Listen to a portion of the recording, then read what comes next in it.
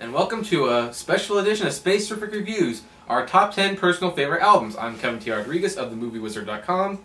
This is Marco Cabote, and I rock. Oh, so he wishes. But we have decided, because we are both big music fans, problem is, we don't ever agree, or at least we rarely agree on music. So we decided we would put together top 10 lists of, personal favorite albums. These might not be the best albums ever written, although a couple of them might be. They're just ones that we listen to quite frequently recently, if not throughout our lives. There's some honorable mentions on this list, like I like Phil Collins, and I wanted to put his No Jacket Not Required album on there, or, several Beatles records, or Michael W. Smith's Change Your World, or Christopher Cross's self-titled debut album, and also his biggest seller. Or Chicago records. Things like that I would like to put on, but you just gotta pick and choose. Yeah, it's hard to do a top 10 list of albums because you just end up cutting a bunch of stuff that you love off of it anyway. Like, I was going to put up Pink Floyd's Dark Side of the Moon, which is an absolute classic in every respect. I absolutely love Iron Maiden, and not one of their albums made it on there, despite the fact I almost put Power Slave or Dance of Death on there. But I went with other stuff, and Kylie Minogue. I'm a big Kylie Minogue fan. I have every album, but just didn't make the top 10.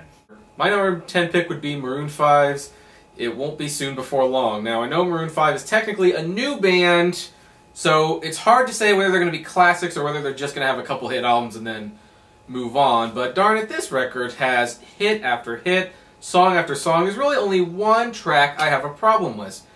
And almost all of them on my iPod I've listened to at least 50 times or more, so it's kind of hard to ignore it. Yeah, I mean, it sounds very popish, but it's very adult pop, which is a nice change of pace once in a while, because most of the time it's dumb and very general, and these guys are actually at least singing about something. I don't think I know a Maroon 5 song. Yeah, you probably do. That's that high-pitched whiny guy. Kind of. I'm not going to put it high-pitched. I mean, I think their instruments are more high-pitched than he is. Oh. But anyway, you're number 10. My number 10 is kind of a special one when I was putting this list together, and that would be the 1994 debut of Mila's The Divine Comedy, which is actually Mila Jovovich's album.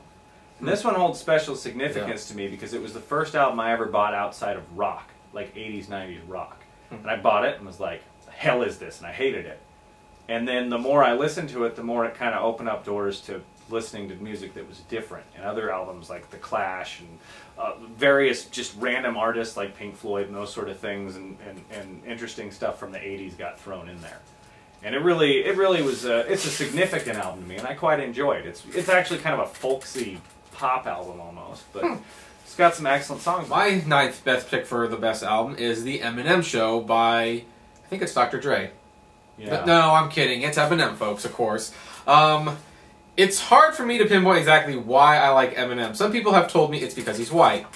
I really don't think that's true. There are a lot of white rappers I've heard that were never any good.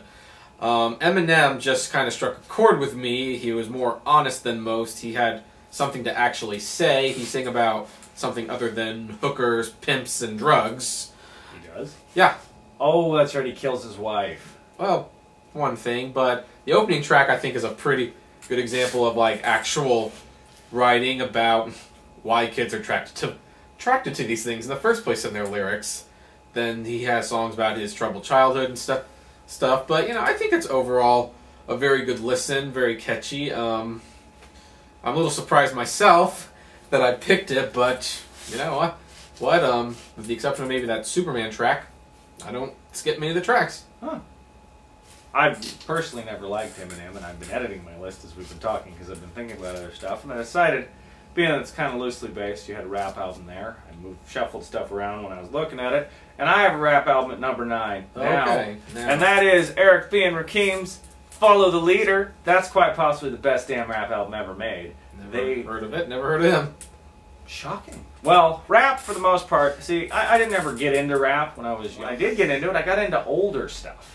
And Eric B. and Rakim's Follow the Leader is, no, their debut album is held in the highest of high regards.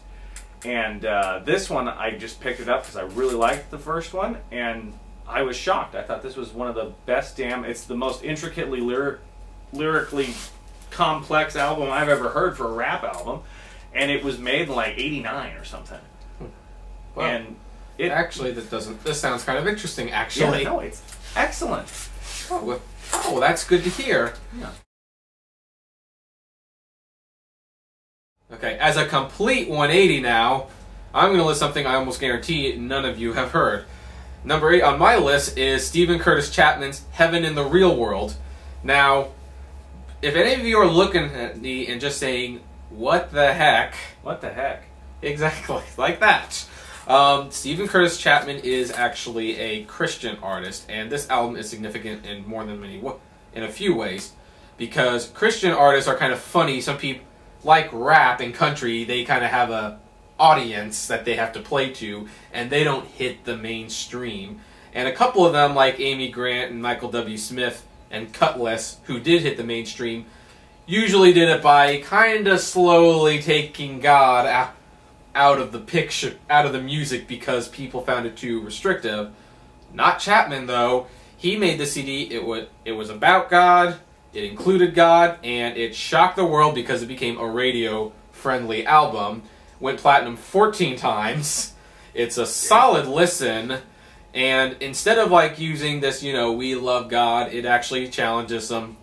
I don't know what his feelings were at the time, but he seemed to be asking some real hard questions about how you can believe in God when there are so much bad things that happens in the world, and that's the reoccurring theme, and hence the album, the title, it makes sense because throughout this album he's essentially looking for proof of heaven in the real world. Actually, very daring album for a Christian release. Huh.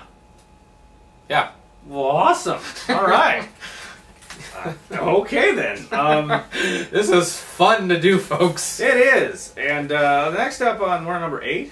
Number 8, yeah. Number 8 on my list, being I scribbled all over it mid-video, is, I believe, it would be Black Sabbath. If you're familiar with Black Sabbath, their band. Never heard of them in my life. I'm totally kidding. Okay. Most famous in the 70s with Ozzy Osbourne singing for them, which means that the best album that they ever made, in my top 10 favorite albums, is 1980's Heaven and Hell, which didn't have Ozzy Osbourne on it. Because... Makes perfect sense. Yeah. Screw that guy. Seriously. I went and saw Black Sabbath with Ozzy Osbourne. He ruined the whole show just by himself. That's not why I'm changing this. But I picked this one up with Ronnie James Dio as their singer, their second singer and best singer. And my God, it's one of the best albums ever made, especially in the genre of metal music, which, of course, is stupid now. But, yeah, figured that's worth mentioning. The title track alone, along with Lady Evil and other tracks like that, means it outshined everything they made in the 70s. So there, take that. Stupid Ozzy fans. Okay, well, anyway, I'm going to go... At number 7 on my list is actually a Toby Keith album, and I know what you guys are going to say, and I completely agree. Toby Keith releasing a new record every year for the past 6 years is definitely way too much of a good thing. It just... He hasn't... Doing that really spreads the quality too much. But I will give him this record, and it would almost be anticlimactic if I couldn't, because this was the record where he literally quit, dropped one of his record contracts, as the record studio said, we won't release this, no one will like it, and he said, screw you, I know people will like it, and he was absolutely right. It's How Do You Like Me Now, which has the famous title song, which I think almost anyone can relate to, because this is the kind of thing you would want to say to a jerk, an ex-girlfriend. Just a song that kind of connected with people, and that's what it's mainly known for. But I also like it because it has a lot more personal songs that don't get the credit they deserve. And it's kind of a shame they don't, because the opening track just leaves such an impression. Most people don't want to go beyond it.